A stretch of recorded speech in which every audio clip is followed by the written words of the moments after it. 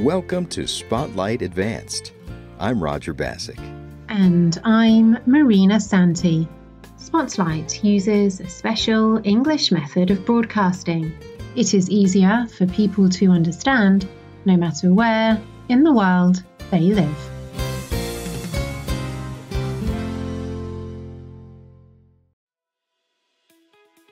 In 2025, 28 million people will gather in Osaka, Japan. It will not be to watch the FIFA World Cup of football. It will not be to watch the Olympic Games. It will not be a gathering of world leaders. Instead, all these people will travel to Osaka to see the World Exhibition. Today's spotlight is on the World's Exhibition. The World's Exhibition is a gathering of many countries.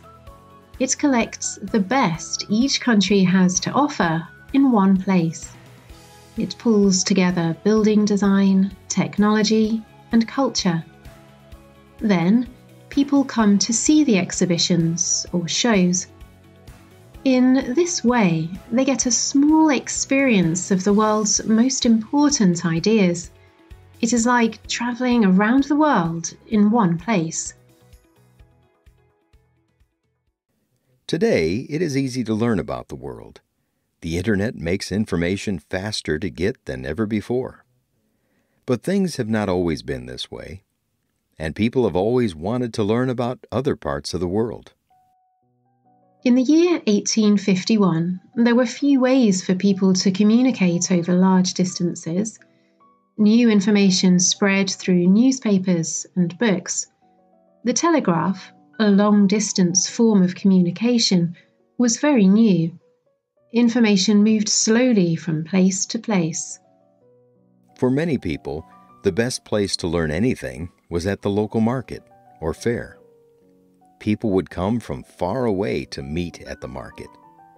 People gathered in the market to buy and sell food, clothes, and other products. They also shared ideas and stories. So, in the year 1851, Prince Albert of England proposed a different kind of market.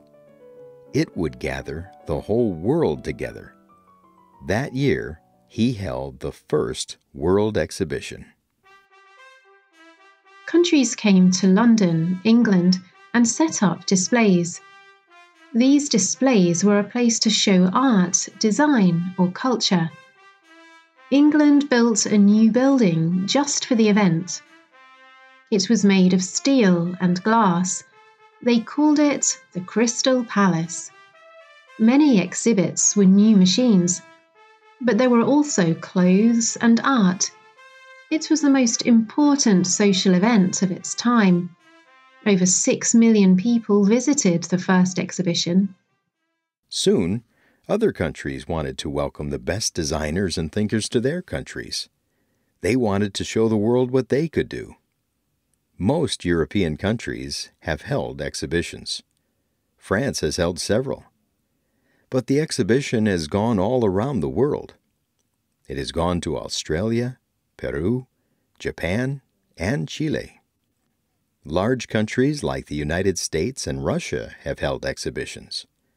But smaller countries like Ireland, Haiti, and Belgium have also held exhibitions. However, controlling and organizing world exhibitions was a problem. So, in 1928, different governments created an organization to manage the world exhibitions. It was called the Bureau International des Expositions, or BIE. The BIE is now responsible for managing where and when the world's exhibitions are held. Today, the BIE authorizes two kinds of world exhibitions. These are called Specialized Expos and World Expos. World Expos are closer to the presentations of the earliest world exhibitions. Specialized Expos have special themes. World Expos are larger. They show off more general ideas. And World Expos only happen every 5 years. A world exhibition improves many sites that it visits. Often, Famous buildings remain after the exhibition finishes. The Eiffel Tower in Paris and the Space Needle in Seattle are two examples. Cities such as Lisbon, Chicago, and Vancouver have made the buildings from the World Exhibition into public places. Many supporters of the World Exhibitions see them as a chance to renew their city. The World Exhibition is also the first place many technologies appeared. These technologies include the telephone, television, the sewing machine, computer technology, and atomic energy.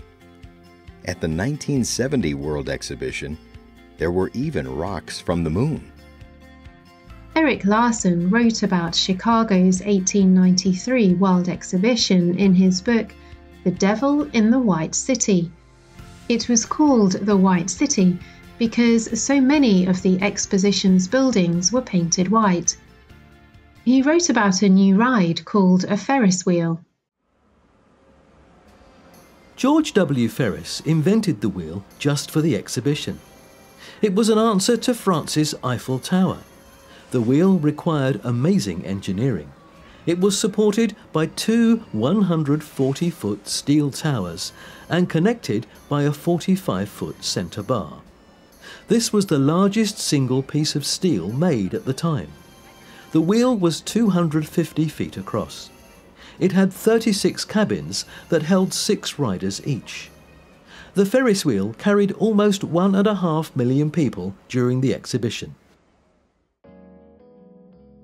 As time went on, the aim of holding a world exhibition became less about showing the latest technology or design. It became more about solving global problems. In 2008, the new BIE president thought water was an important international subject. He said, "World exhibitions are educational and fun events. They show great creativity and imagination. These global problems are very important, especially clean water. They create a duty in the countries of the world. These countries need to share at the fair their best experiences in solving the problems people of this planet face." Other problems that exhibitions examined have included city planning, caring for the oceans, and how people live in their homes. The 2025 World Exhibition is in Osaka, Japan. It will examine how to design a better society. This includes ways to connect, save, and empower lives. Different weeks of the exhibition will focus on special issues as well. These include solving world hunger, eliminating discrimination, and preserving diverse life on Earth. Today, some people believe that the world exhibitions are no longer necessary. Information can move quickly around the world. It costs a lot of money to hold a world exhibition. And there are many smaller global gatherings for people in different areas, such as medicine, design, sports, or food. However, many people argue that the World Exhibition still has value. These people believe that world exhibitions are about more than receiving information. These exhibitions are about gathering the people of the world together. These show the problems that people can solve when they work together.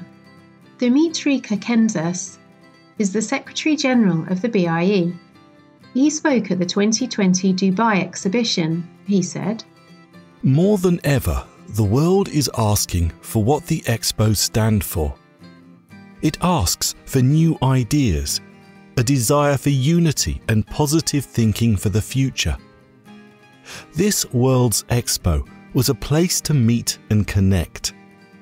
It has encouraged positive change. It has strengthened the will to make the world of tomorrow more caring than it is today. It is this message of firm positive belief that Expo Dubai 2020 has given to the world. This message is that by coming together and sharing ideas, we can build a better future." Are gatherings like the World Exhibition important? Why? Or why not? You can leave a comment on our website at www.spotlightenglish.com. You can also find us on YouTube, Facebook, Instagram, and X, formerly known as Twitter. This program revised a previous program called World's Fairs, Bringing Cultures Together. Writer Dan Christman revised the current program. The producer was Dan Christman. The voices you heard were from the United States and the United Kingdom. All quotes were adapted for this program and voiced by Spotlight. This program is called The World Exhibition, Bringing People Together. We hope you can join us again for the next Spotlight Advanced program. Goodbye.